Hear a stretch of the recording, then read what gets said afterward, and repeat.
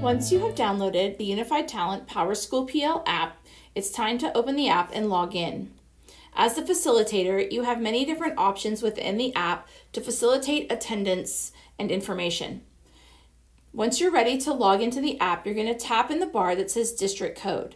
You're going to use the code Z3, capital A, 8, lowercase c, 9. Once you've tapped in your code, tap in Next. This will prompt you to the Rapid Identity page with the CISD logo.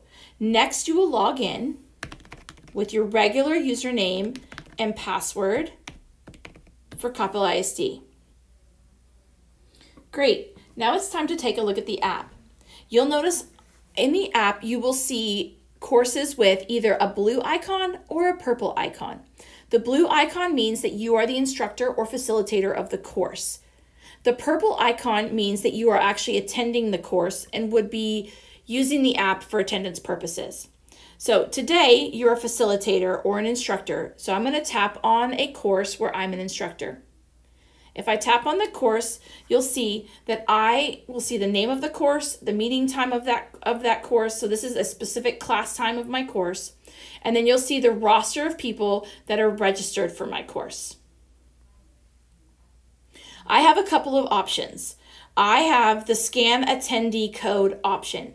This will allow me to scan all of the participants' codes that come on their app. I would do this by tapping scan attendee code, and then a box will pop up. I will then hover over their phone or their iPad and scan the QR code. This one says this does not appear to be a valid attendance code. That's because I am not registered as an attendee for the course. But if they were, then that person would then be checked off on the list. I can do this manually from my iPad or my phone, or again, I can use the scan attendee code. If I'm really, I've got a big group and I need to see who's there and who isn't, I can use the hide attended button. All that will do is if I tap it, it will hide all of the people that I've already marked complete.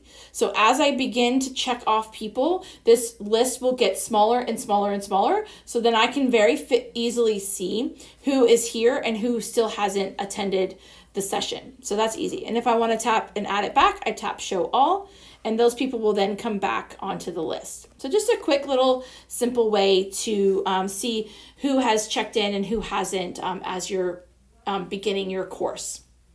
I'm going to tap the back button in the top left-hand corner, and it will take me back to my list of courses as the facilitator, or really me as a person. If I have a ton of courses that I'm facilitating, I can also use the magnifying glass to search for a specific course. And then that will take me to the place that, or any course that has that kind of keyword searching. And that's how you use the app for attendance as a facilitator.